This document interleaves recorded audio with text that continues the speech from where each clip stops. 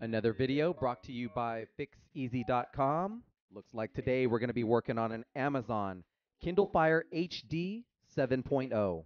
Before we get started, let's go ahead and review our suggested tools for this repair. T5 Torx screwdriver, small Phillips screwdriver, plastic opening tools, a spudger, fine-tipped curved tweezers, a heat gun or a blow dryer.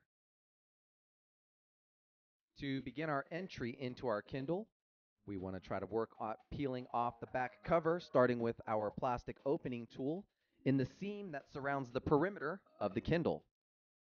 Gently slip the tip of our plastic opening tool into the seam, and using a gentle prying motion, you should start to separate the clips that hold that back cover onto the Kindle.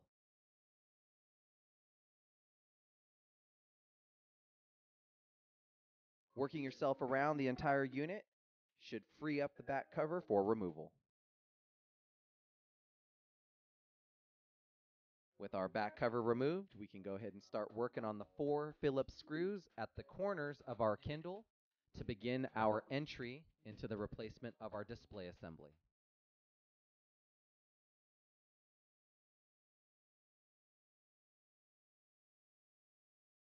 Let's move on now to our motherboard screws, unplugging our speaker connection to access our first, and then working ourselves around the entire motherboard, removing all of the securing screws. Let's work now towards the removal of our batteries, starting with the single T5 Torx bit screw that requires a specific screwdriver for removal. And then we can address the other 4 Phillips screws that secured into place.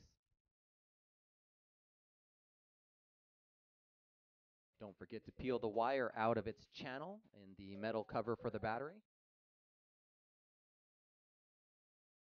And now we can back out the plug connection at the motherboard and remove the battery from the Kindle. Let's now peel up on all of our connections at our motherboard so that we can prepare for removal.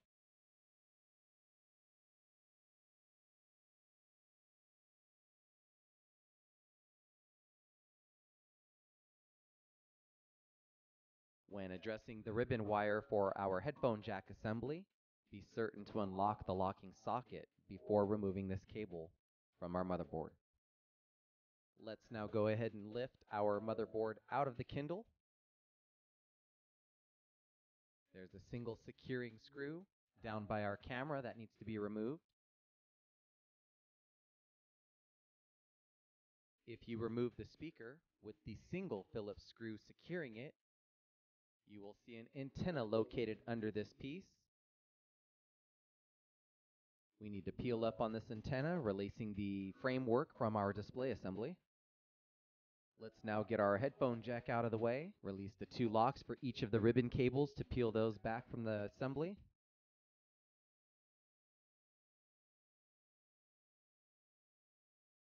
And remove the final Phillips screw that's securing it into place to remove our assembly.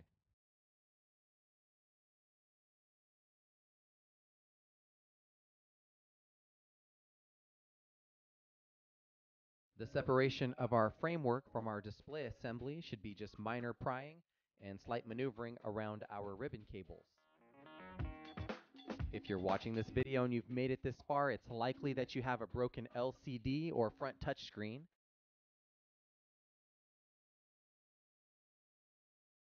You'll notice our Kindle does not have a broken glass. It's not recommended to do this procedure as you might cause damage to your display assembly. To begin the separation of your display assembly from the plastic frame, you're going to start with your heat gun or blow dryer and heat up the adhesive that secures the display assembly to that plastic frame. About 1 to 2 minutes of heat should suffice. And then you're going to use a little bit of patience as well as a spudger to begin to separate the plastic frame from your display assembly for replacement.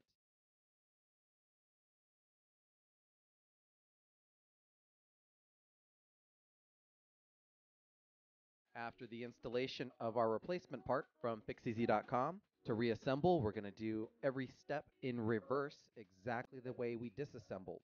Let's start off by maneuvering all of our buttons and ribbon wires properly into place, and then bringing our framework back in on top of our display assembly.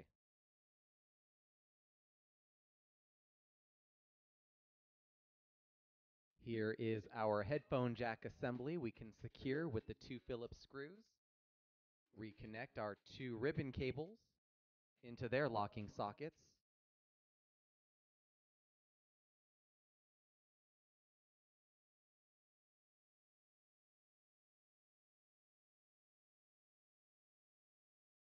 Next, let's bring in our speaker assembly and secure it with the single Phillips screw.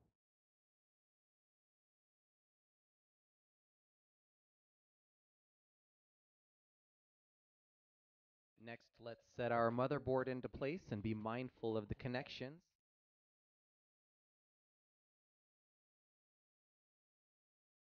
We can then begin securing the motherboard down with our Phillips screws.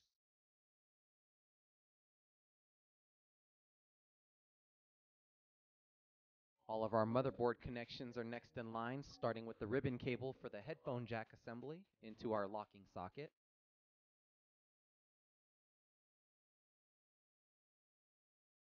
The rest of our connections are push plug style that we can secure now accordingly.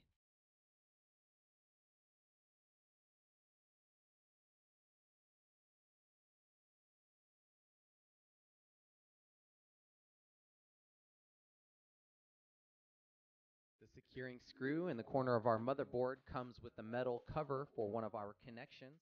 Let's not forget this cover plate when we're putting in that corner screw. We can now line up both of our speaker plug connections to our motherboard and secure those.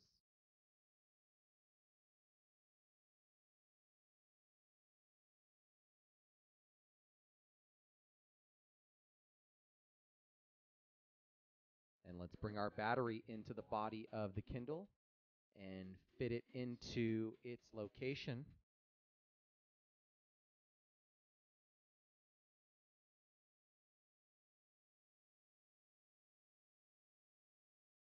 Push the plug into the motherboard and make sure it's secured appropriately. And begin screwing the battery down, starting with our single T5 Torx bit screw.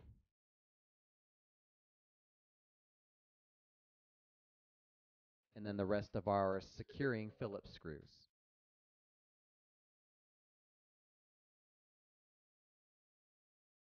Route the wire into the channel of our battery plate.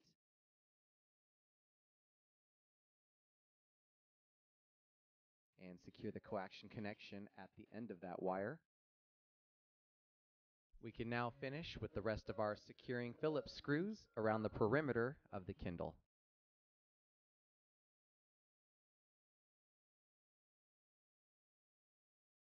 We are in the home stretch of our assembly. We can now bring in our back cover and begin clipping it all the way around the perimeter of the unit until it's securely in place.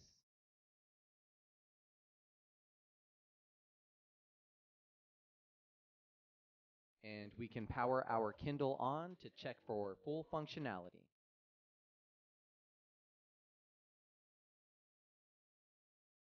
All of the replacement parts and tools that you've seen in this video today are available at www.fixez.com. Don't forget to subscribe to our YouTube channel, like us on Facebook, and follow us on Twitter.